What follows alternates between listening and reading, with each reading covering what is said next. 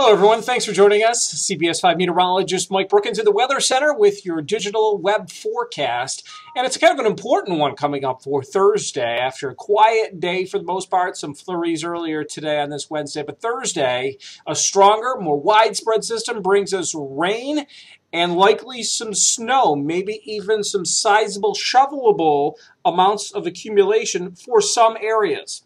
High temperatures today, way off of normal levels. Only 40 as of recording time for Syracuse, and stuck in the 30s in Cortland, Ithaca, below freezing in Saranac Lake with 31-degree high temperature. So below average with a starting temperature of 32 and only getting up to 40. Typical level is 56 for the high temperature.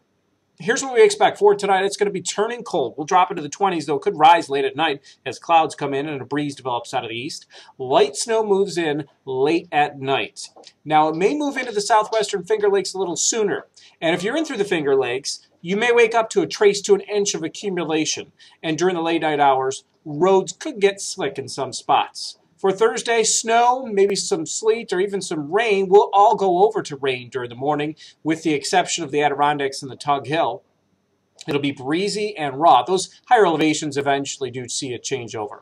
But temperatures struggle again tomorrow, maybe getting up to 43 towards the evening. Early showers taper off Friday, then some sun late. And we'll get those temperatures up a little bit by Saturday. So here's the futurecast. Watch that precipitation. Western New York at 9 o'clock moving on in with thickening clouds overnight. Late at night, some light snow moves into the Syracuse area. The wintry mix back to the southwest will move through during the morning hours, going over to rain by late morning or midday at the latest.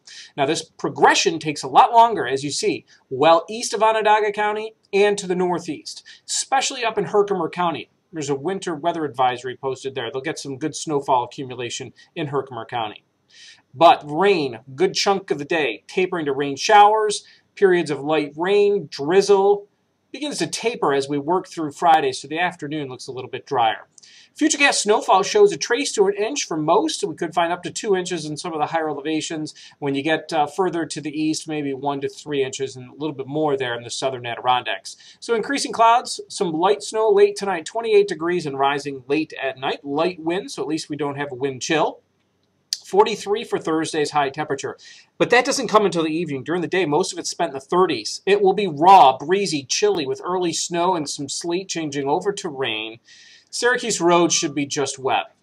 As we go into Friday, early rain showers slowly taper off during the afternoon, 46 degrees. Then it's warmer winds for Saturday with scattered showers and a thunderstorm, especially in the afternoon, almost at 60 degrees. That's actually above average.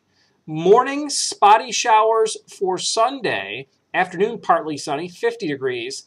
Outlook for Halloween right now calling for dry weather, sun and clouds, 54, and above normal temperatures in the evening. We'll be into the lower 60s, in fact, Tuesday with some passing showers. My pick day next Wednesday, nice and dry with upper 50s.